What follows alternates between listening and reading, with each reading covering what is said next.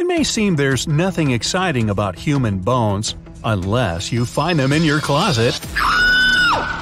But normally, they're hidden under multiple layers of cells and tissues. They're dense, hard, and unassuming. But are they? Your bones not only protect your internal organs and help you move, but also store fat and minerals. Your blood cells are produced there. Most of the bone tissue isn't even solid. How about going on a journey through your bones to see it with your own eyes? But you'll need to get through several layers of other tissues first. To start with, you'll have to squeeze through the skin, your largest organ. Be careful, it's a labyrinth of hair follicles, sweat glands, nerve endings, and blood vessels where you can easily get lost. Right under the skin, there's a layer of fat. Its main purpose is to keep your body warm. This layer consists of tiny plastic bags, each with a drop of fat, and you may have a tough time navigating around these bubbles. After passing this obstacle course, you're inside your muscles. Their cells, fibrous and long, are always ready to spring into action, helping you transport your body wherever you need. Moving through this layer of tissue is tricky because such cells form bundles, and that's what makes your muscles so strong. Imagine taking a bunch of rubber bands and stretching them. Hard? Your muscle tissue's tough like that. Finally, you reach your destination and see a thin, dense membrane. It's the outer surface of a bone. This layer consists mostly of connective tissue made up of proteins. You also spot numerous blood vessels. Their tiny perpendicular branches sneak deeper into the bone to feed bone cells. You notice that these branches lie in minuscule channels. The inside of the surface layer is filled with stem cells. They're the busiest in childhood and become less active when a person grows up. But if a bone is damaged, they jump back into action and get down to repairing it. Luckily, all your bones are intact. But if there was a fracture, you'd see nearby vessels bleeding and forming a thick lump around the injury.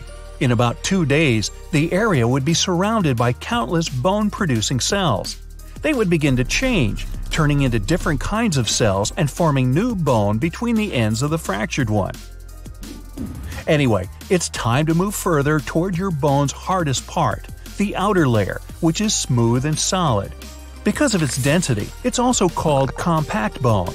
This kind of bone is the reason why X-rays, which can normally pass through nearly anything, including your body's soft tissues, can hardly get through your bones. This part makes up 80% of your total bone mass. It's incredibly hard to squeeze through the compact bone because it consists of numerous microscopic columns. Inside these cylinders, there are even more bone-producing cells. And in the middle, there's a central canal that connects the bone's nerve fibers and blood vessels. The cylinders go along the bone and help to prevent it from bending or fracturing.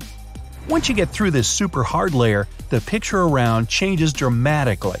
You're in spongy bone. Boing boing. True to its name, it looks like a sponge or a honeycomb that consists of tiny needles.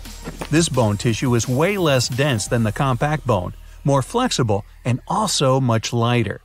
You notice that the spongy tissue is only near the ends of the bone you're exploring. It means you're inside one of the long bones, whose structure is a bit different from others. In the middle, it has what looks like a tunnel to you. It's made of compact bone that surrounds a cavity filled with a special substance. It's called yellow bone marrow, and it's rich in fat. But it's time to return to the spongy bone. It's mostly found at the ends of long bones, inside vertebrae, and near joints. This sponge-like tissue has open spaces in it. They're filled with red bone marrow, which produces blood cells. While traveling further through the human skeleton, you discover that it consists of 5 types of bones. Long. They're much longer than they are wide. For example, your thigh or upper arm bones and your toes and fingers. Flat. They're thin and slightly curved. These bones are like a layered cake. Spongy bone sandwiched between 2 parallel layers of compact bone. Your ribs and most of the bones in your skull are flat bones. Short bones. Shaped like cubes, they consist of a thin layer of compact bone around spongy insides. Short bones can be found in your wrists and ankles. Sesamoid. These are bones surrounded by tendons, and their main purpose is to hold tendons away from joints. There are numerous bones in your feet, hands, and knees, including the kneecap. These bones got such a name because they look like grains of wheat. Irregular bones. These don't fit into any category because their shape is too complicated. Those are most of the bones of your face and some of your skull. An adult skeleton's made up of 206 bones, and each of them has its own function. Interestingly, people are born with nearly twice as many bones, but as you grow up, these small bones fuse together and form larger ones as a person matures. If one bone's broken, those around it can't work properly either. It usually takes about 12 weeks for a bone to heal. The smallest bone in your body is dozens of times smaller than a penny. This bone's called the stapes and is located in your middle ear. The tiny thing weighs as much as 2 sesame seeds. You get a new skeleton every 10 years, because every year, 10% of your bone's mineral content gets renewed. The average person walks 1 to 3 million steps per year. That's why bones have to be so resilient, otherwise they wouldn't cope with the pressure. Your longest and strongest bone is in your leg. The femur, that's how it's called, runs from your hip to your knee. Even though your teeth are part of the skeletal system, they don't count as bones.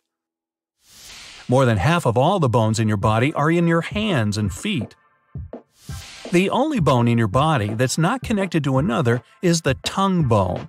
It's a V-shaped bone at the base of your tongue that holds it in place. 1% of people are born with a 13th rib. Your bones aren't white. Their color is rather yellow or pinkish from the outside and deep red inside. That's because of the blood vessels in and around them. If you fracture a bone, ow! It'll heal on its own by producing new bone cells. A cast will only help it heal straight.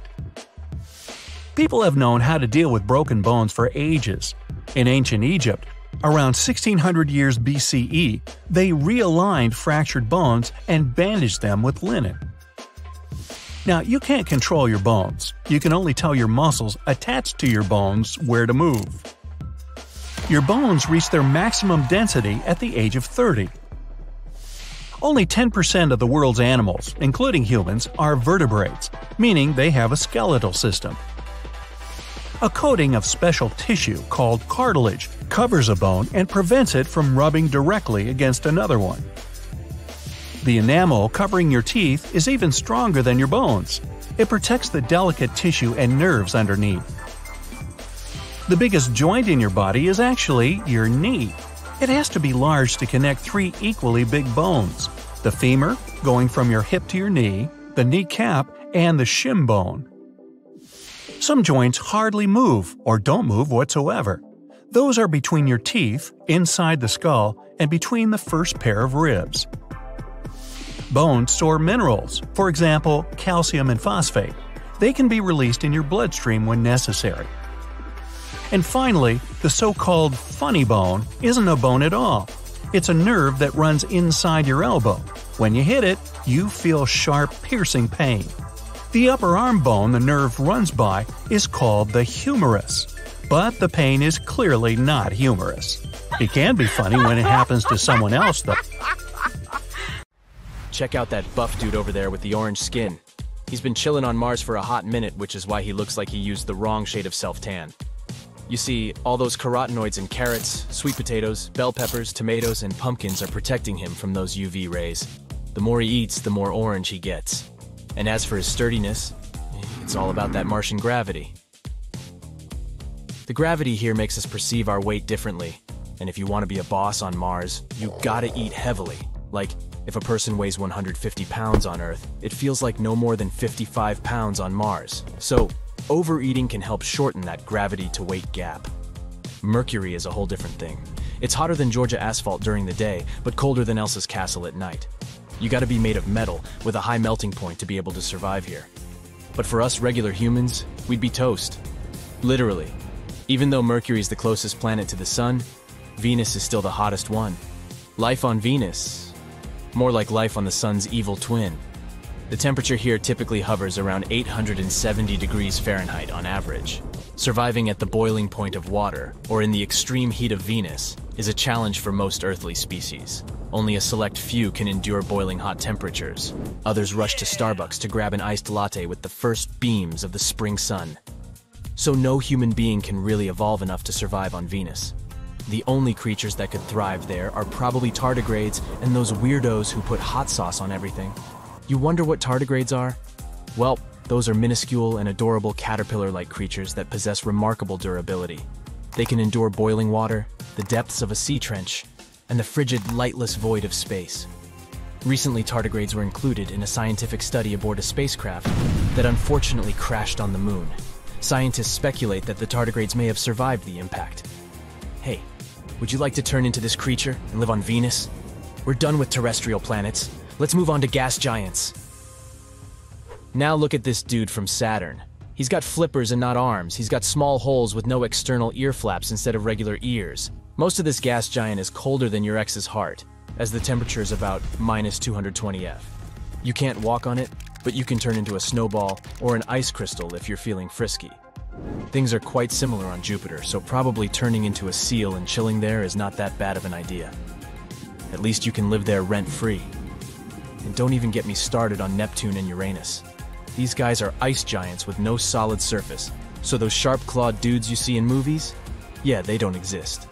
Plus, these two ain't exactly hospitable to life. I'll stick to my sweet potatoes on Mars. Thank you very much. That's it for today. So hey, if you pacified your curiosity, then give the video a like and share it with your friends. Or if you want more, just click on these videos and stay on the bright side. So Barry is running along the shore of a lake as fast as possible. He knows that if he stops, his life will turn into a nightmare in no time. 1,000 mosquitoes are about to bite him. But what he doesn't know is that he'll be okay after all. So don't be afraid, Barry, and stop. Mosquitoes are slow. They fly at a little more than 1 mile per hour. And you can't run forever. So after a couple of hours of pointless running, Barry stops. He sweats and emits a smell attractive to insects. One little mosquito flies up to him. It buzzes next to his ear, sits on his sweaty neck, and bites. The insect pierces the skin with a special mouth apparatus called a proboscis. The mosquito starts pumping blood through this needle. Its saliva gets into Barry's body and causes an allergic reaction. More precisely, it's Barry's immune system that starts this reaction. It perceives the mosquito saliva as an enemy and sends a unique chemical substance to the bite site. The fight between this substance and the invader causes an allergic reaction, redness, swelling, and the worst thing, itching. Barry can scratch himself for several hours or even days. It all depends on how his body will react to the bite. The mosquito fills up with Barry's blood and flies away. It does it not for pleasure, but because it needs to lay eggs. Protein in the blood is necessary for these insects to reproduce. Their eggs can't grow without this substance. Yeah, almost all biting mosquitoes are female. Male mosquitoes prefer plant and flower nectar. Hey, they're guys. So the female mosquito flies away from Barry. She sits down on the shore of the lake where a large mosquito base is located. Here, these insects lay eggs, drink water, and chill in the sun. There are several 100,000 of them, and they're all hungry. The female mosquito brings with her the smell of Barry's sweat, which is attractive to the rest of the mosquitoes, too. There are about 3,500 species of these insects on Earth. Some of them love the smell of sugar, perfume, or deodorant, and some enjoy the smell of dirty feet. Now, your attractiveness to mosquitoes also depends on what you have eaten today. Lots of candies and chocolate? Great! Now, mosquitoes feel a faint sweet smell coming from you. Have you eaten garlic and onions? Mosquitoes probably won't want to deal with you. And not only they, most likely. So, the smell of Barry's sweat is perfect for all mosquitoes on the shore. They go mad, take off, and head for the poor guy. If you walk near the water when the evening comes, if you're sweaty, wearing black clothes, and have O-type blood, then you have all the chances to get bitten by mosquitoes. And Barry meets all the criteria. The first mosquitoes land on Barry's feet. They bite him and start pumping blood. One tiny mosquito can draw a droplet of blood the size of half a grain of rice. It's nothing at all. But several dozen of these bites? It's bad. Barry fights mosquitoes off with his hands, but the insects keep coming. They can't miss such a delicious dinner. 10, 20, 50, 100 mosquitoes. They cover Barry's legs. The skin swells and turns red. Barry feels a burning sensation. His immune system is working at 100%, trying to reduce the damage and drive the enemies away. But the more actively Barry's body defenses work, the worse he feels. Mosquitoes sit on his hands and on his wet t-shirt stuck to his body. Yes, their mouthpiece can pierce a thin layer of fabric. Barry tries to run away. He stumbles over a rock and falls. Some insects finish their feast and fly away to tell their friends about the free food. Mosquitoes from all over the lake come to try Barry. 200 mosquitoes are drinking his blood. 3, 5, 7, 900. Now 1,000 mosquitoes have bitten him. Together they have pumped out a small glass of blood. But the worst thing is they continue biting him. Nothing can stop them now, even though they were supposed to bite him only 1,000 times. Well, the only chance to escape is water. Barry, ignoring the itch, gets up and runs to the shore of the lake. Meanwhile, 100,000 mosquitoes have already bitten him. Sorry, Barry, but we have to entertain the audience. Don't worry, your recovery will be fast. He's getting closer and closer to the water. Mosquitoes are flying in front of his face, so he can't see the road. But Barry keeps running, waving his hands. Meanwhile, you know this moment when you're sleeping and one mosquito flies into the room through the window? Just one. But its squeaky sound is so annoying. And now, imagine 1,000,000 mosquitoes making this noise. It's like a saxophone playing high notes. Sorry if you're a sax player. Well, Barry is slowing down. He's exhausted, and his heart is beating too fast. He no longer feels bites and itches. His body is becoming weak, but he's still moving toward the lake. Mosquitoes have already taken 3 soda cans of blood from him, and this is serious. Barry is running a fever and has clouded consciousness. His immune system is not coping. Barry can't run anymore. He's struggling to walk. It's getting harder to make every next step. The shore is only a few feet away, but it doesn't matter anymore since he has no energy to move. So he just sits on the grass and accepts the situation. He's lost a large soda bottle of blood, and this is a lot. This is probably the most large-scale attack of mosquitoes on humans. And then, at the very last moment, salvation appears. A frog croaks nearby, and another one. Several dozen jumping animals are approaching the shore. They release their tongues like spears and catch mosquitoes. This gives Barry hope. He makes a last-ditch effort to reach the lake. He jumps in. Yeah! What a relief! Cold, fresh water envelops his whole body and relieves the itching and irritation from the bites. He waits in the water while the frogs dine on the mosquitoes. The remaining insects fly away. Barry crawls out of the lake. He sees frogs catching mosquitoes and realizes that these annoying insects are necessary for our planet. Frogs live thanks to these tiny monsters. And besides frogs, there are many other animals that feed on mosquitoes. Lizards, spiders, bats, birds, turtles, it's a huge list. Mosquitoes are an endless source of food for them. One pair can lay 200 eggs. They grow fast and their lives are short. But if all these insects disappear, an ecological catastrophe may begin. Entire animal species may vanish from the face of the earth. The frogs that saved Barry wouldn't exist. Without frogs, the population of other insects, like flies, would begin to grow. They would reproduce uncontrollably. And then, like falling dominoes, other problems will follow. So, Barry, don't be angry at mosquitoes. It's just nature. You better deal with your itchy problem. His whole body is red, covered with little bumps. He starts scratching himself, but this doesn't help. He only makes it worse. As long as mosquito saliva remains in his body and the immune system fights it, Barry will feel this itch. Fortunately, there are many oils and ointments to alleviate these effects. But the best way to get rid of the problem is to ignore it. Barry just needs to distract himself with something.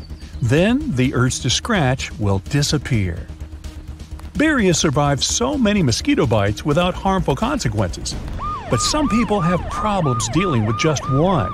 It depends on whether a person has allergies. Some have a small itchy bump, and others have severe inflammation. As for Barry, wasn't he swell? Didn't he swell? Okay, I'll stop. The best way to protect yourself is to use insect spray. Now, Barry sprays himself with this substance before every run and feels safe. But let's have a look at another situation. What if Barry gets attacked by huge dogs? Hey, just kidding. Relax, Barry. That's it for today. So hey, if you pacified your curiosity, then give the video a like and share it with your friends. Or if you want more, just click on these videos and stay on the bright side.